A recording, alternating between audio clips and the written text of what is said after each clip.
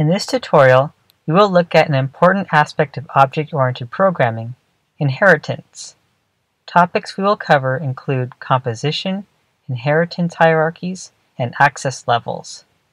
In the video description, you can get the complete coding example for this lesson by clicking on the link. This video is a follow-up from my previous video, Intro to Objects. If you aren't familiar with objects and classes, you may want to see the introductory video first. Inheritance is the process of passing the attributes and behaviors of one class down to descendant classes. For example, you can start with a class like reptile and have its descendants be snake and alligator. Although snake and alligator have different attributes and behaviors, both classes are derived from the same reptile class. Composition is the process of making one class a data member of another class. In a way, one class is embedded in the functionality of another.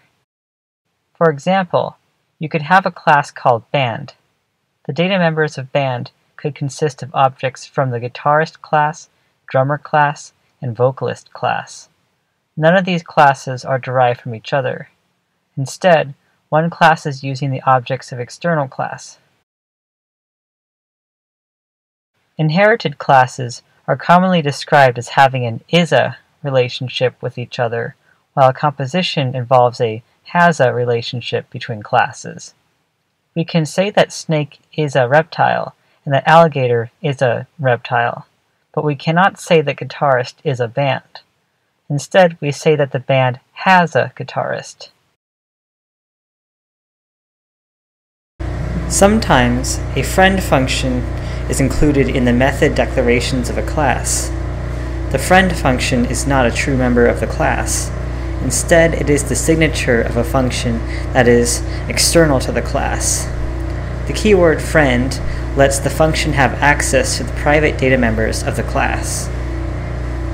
Friend functions are commonly used for overriding the IOStream operators so that you can print the contents of an object using the double angle brackets rather than a local print method.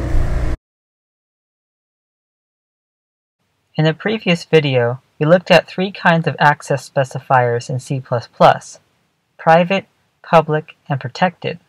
Remember that private data members are only accessible to the class that contains these members.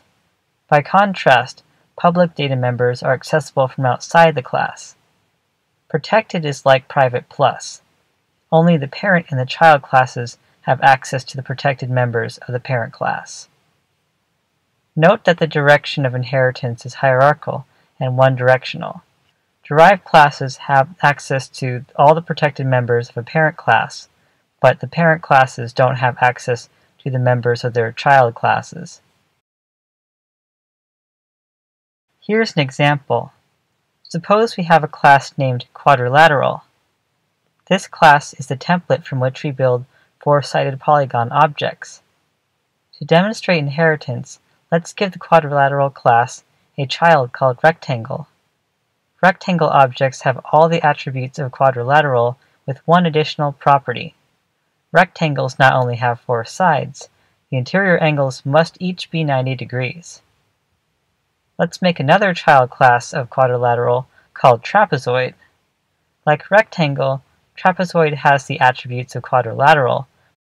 Trapezoid inherits the traits of quadrilateral, plus the trait of having a parallel top and bottom. For fun, let's create a class called square. Square inherits all the attributes of rectangle and gains the requirement of having side lengths all be the same length. To learn more about object-oriented programming in C++, please see the next video in this series, Polymorphism. To get the complete coding example for the tutorial you just watched, please visit the link in the video description. Thanks for watching.